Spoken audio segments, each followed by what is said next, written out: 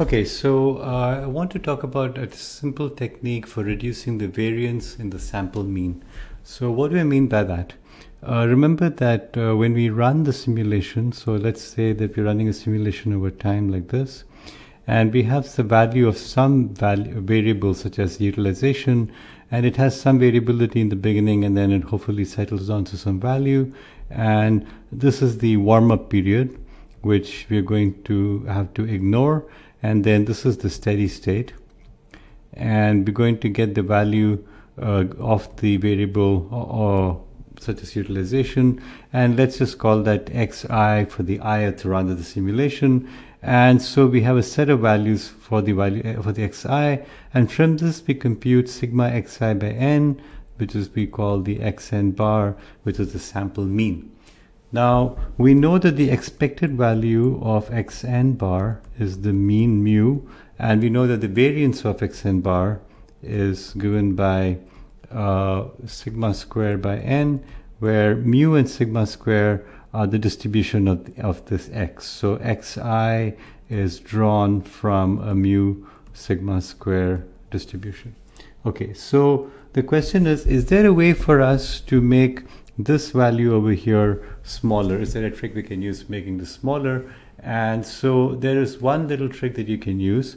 Let's say for the moment we are going to assume that we have two random variables, x1 and x2, and they're both distributed using the same distribution mu sigma square. They're both distributed the same way, and they're identical in that sense. Then it turns out that the variance of x1 plus x2 by 2, which is sort of the mean of those two things, is given by 1 over 4 variance of x1 plus variance of x2 plus twice the covariance of x1 and x2.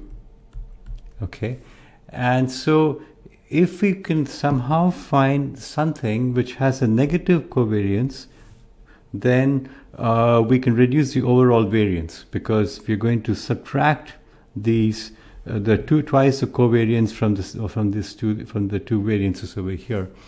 And so what we want to do then is to find two variables x1 and x2 such that they are distributed the same way, which is what we say over here. And however, they have negative covariances, so they're negatively correlated. And now let's remember how we choose the uniform random variable u.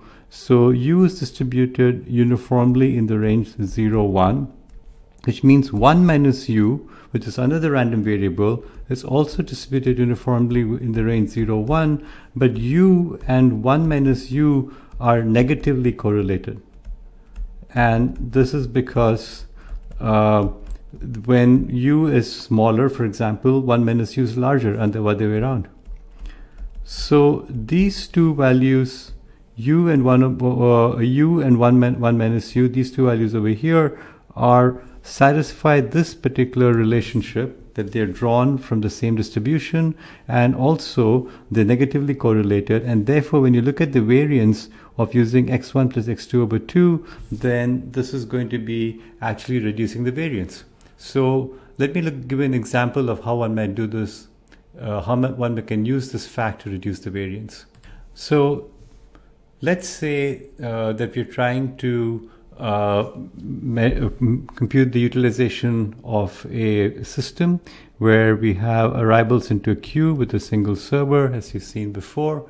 And what we have over here is that we want to have the measurements over, let us say, 1,000 arrivals, right? Let's just say that's what we want to have.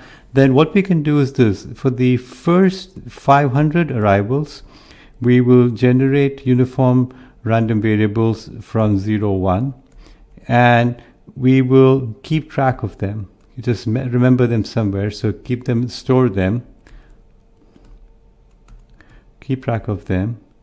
And then for the remainder of the 500 arrivals, we can use essentially 1 minus u, where the values came from the first 500. So if the first value for the first arrival was using a random number and u was the value, let's say 0.1, then that was u1, and then u501 is going to be 0.9.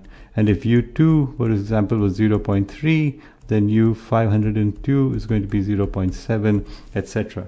And if you do this, it turns out that the variance in the utilization, the mean utilization computed across the entire 1000 values will be lower, and this reduces the variance. So these two variables, u1, u2, etc., to u500, and then u501 all the way up to u1000, these are called antithetic variables. And generally speaking, by using antithetic variables for different parts of a simulation, it is possible to reduce the covariance. It is possible to have a negative covariance, and therefore we expect that the overall variance in the metric that we care about will be reduced.